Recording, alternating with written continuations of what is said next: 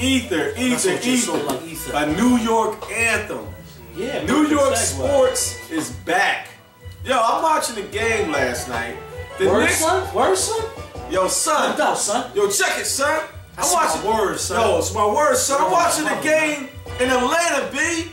Watch the game in Atlanta, B. Every time the Knicks scored, B, it was like we was in the garden. Word, son. Yo, they was in the garden deep, B.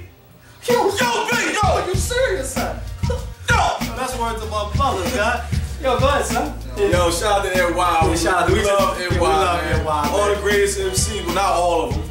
But you know, they pioneered great Porsche. Talking about hip hop. The Knicks is back. The Knicks is back. That's good for basketball. And I want to talk something about all these so-called analysts who downgraded the value of Chauncey Billups being part of this trade. That's throwing trade and throwing history. He ain't no throw-in, man. The man went to the. First of all, he has a championship. Is he Hall of Famer? That's the X Factor. Bootleg Wayne. Yeah, he is the X Factor. That's the X Factor. Yeah, man.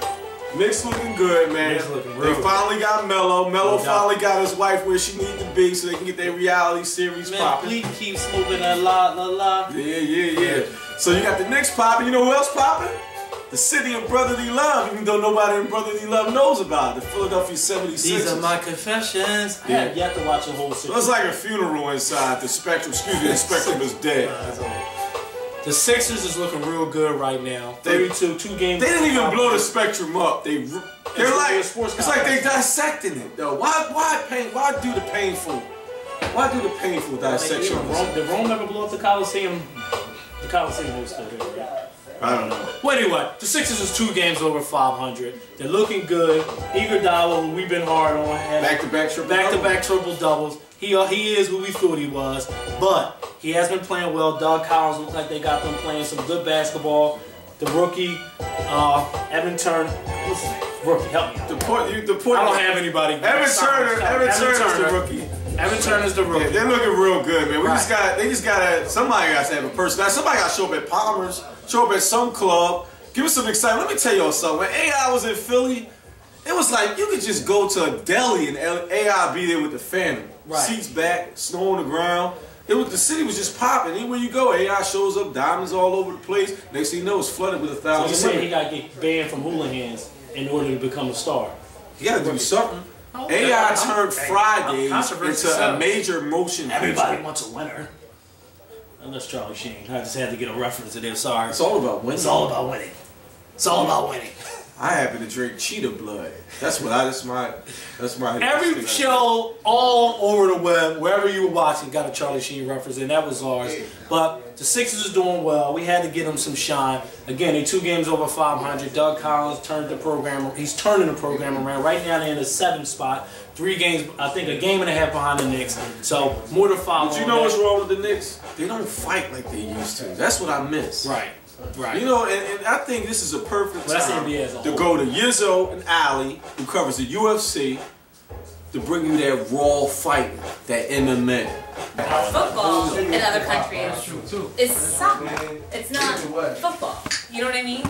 So how greedy could you really be? Well, how big do you see this thing really getting? Do you think all millionaires are greedy? That's why they're millionaires and they're billionaires. But I understand what you're saying. But we will never understand that world of millionaires and billionaires. But trying to make it a universal sport like soccer, you run into the issue of, I mean, there's rugby out there.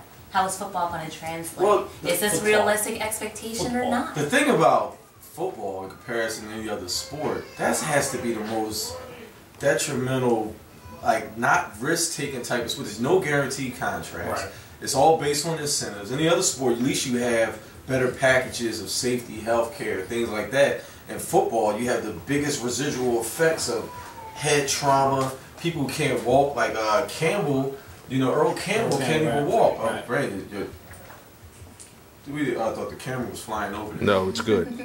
I'm on point like the skipper. You good. So I think, for far as I know, for the NBA, they're claiming, the owners are claiming that they're not making any money. Now, the NFL is the most profitable sport in the United States. Yeah, they just get the big contract with the athletic wear and equipment, you know, for them to be able to give an exclusive contract to either, what was it, Adidas or Reebok?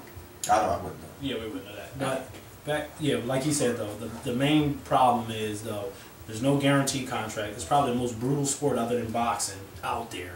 And it's I know they fight for healthcare. That's the main thing. Healthcare, and you know, just more. They should be compensated a lot more. Like you said, they get the biggest TV contracts. They get all the biggest advertising. Shortest lifespan. Shortest lifespan. So the players should be cut in on that. So, and I'm hearing that the players are actually like DMX said, y'all been eating long enough. Let us stop being greedy. You mean the doors being closed? Yeah, I hear that the actual owners of the teams are the ones that stand to gain money, and they control what the players are able to do. Sandy is cueing us to wrap up. Well, it's been like that, you know.